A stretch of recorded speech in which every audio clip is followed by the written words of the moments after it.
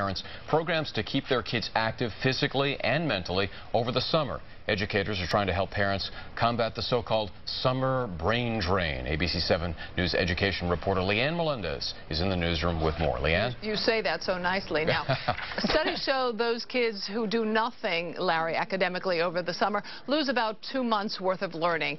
Now, the state's Summer Matters campaign can help parents find summer learning programs for their kids. Studies show children that don't participate in some kind of summer learning and enrichment program fall behind academically, more so in math than in reading. When they don't reinforce the skills and practice the content they learned during the year, they start the next school year behind. This is especially true for low-income children who can't afford to pay for programs. Because of the budget cuts, it's not there where it used to be. Facing yet another budget deficit, the state and most cities don't have the money to fund programs, but foundations and corporations do. Mohammed Chaudhry is with the Silicon Valley Ed Foundation. And this is their future workforce, so science, technology, engineering, and math is very important to us. 75 corporations in the Silicon Valley are helping to fund programs like Stepping Up to Algebra.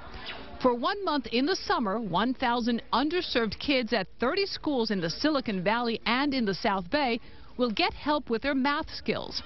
In San Francisco, the Department of Rec and Park is expanding its summer programs for kids ages 3 to 17.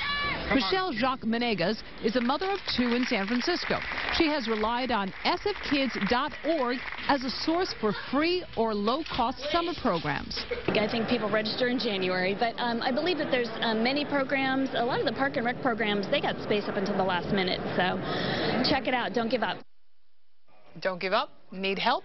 Well, we have a few links for parents. Go to our website, abc7news.com, and click on See It on TV. In the newsroom, Leanne Melendez, ABC 7 News. A great resource. Thanks, Leanne. Well, biologists at the Marine